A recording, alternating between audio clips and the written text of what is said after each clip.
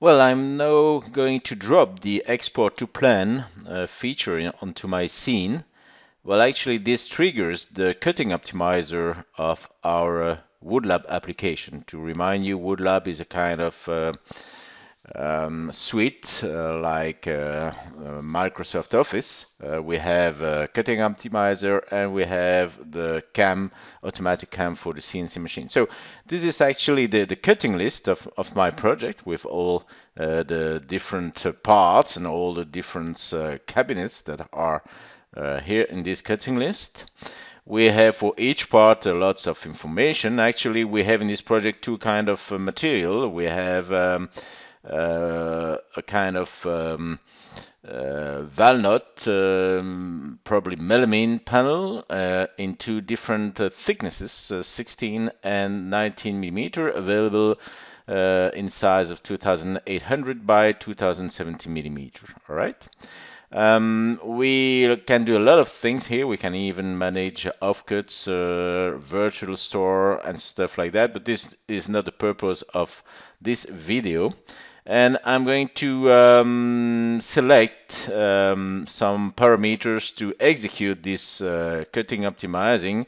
And I just start with the optimizing itself. So it's quite fast. And we have here two different cutting patterns, one for the 16 millimeter thickness and the other one for the 19 millimeter thickness. Okay. For example, I could restart this optimizing and select a different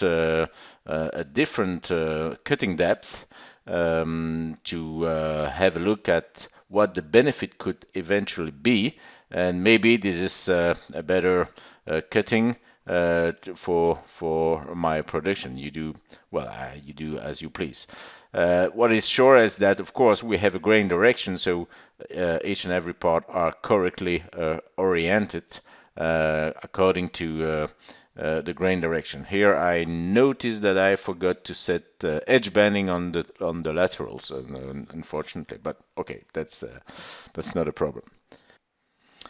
You can even edit the cutting schemes and the cutting patterns. You can do a lot of stuff here manually, which is quite interesting. You can generate layouts, you can generate different reports, you can automatically export this to an Excel sheet.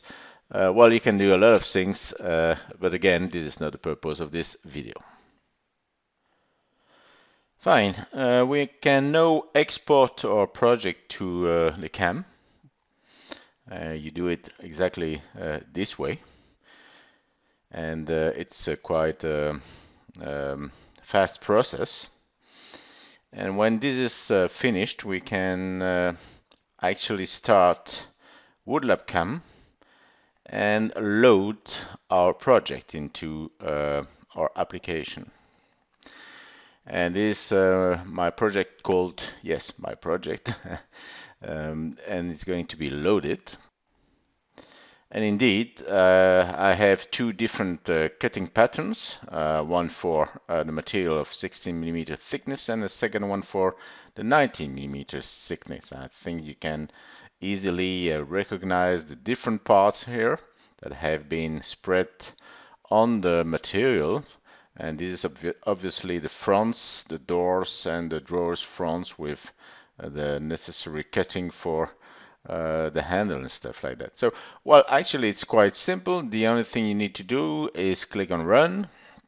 This is a Biesse machine with BiesseCIX post-processor that can be exported to Biesse machine running with BSolid, for example. And right now, at the end of this fast process, you get the program that must be started on the machine. And that's it. Let's have a look at this. We have here, indeed, on the right side, you can see the program that has been generated in the format BiesseCIX. Here are the different tools that are going to be used to drill actually and to cut and calibrate each and every part. You can have a closer look inside a part if you want. If I click right here, I can see that this is a 5 millimeter diameter with a depth of 40 millimeter, which is going to be processed with a tool called Punta 5. If we browse to some other parts, maybe we can have a look at well, this is a fitting, for example. So actually, that's all. It's over. You can just go to the machine and start the machine and start with your production.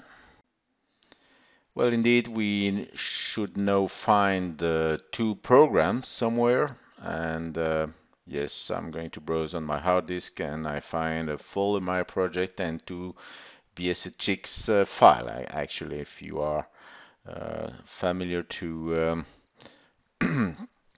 codes, BiesseCIX codes, this is what it looks like.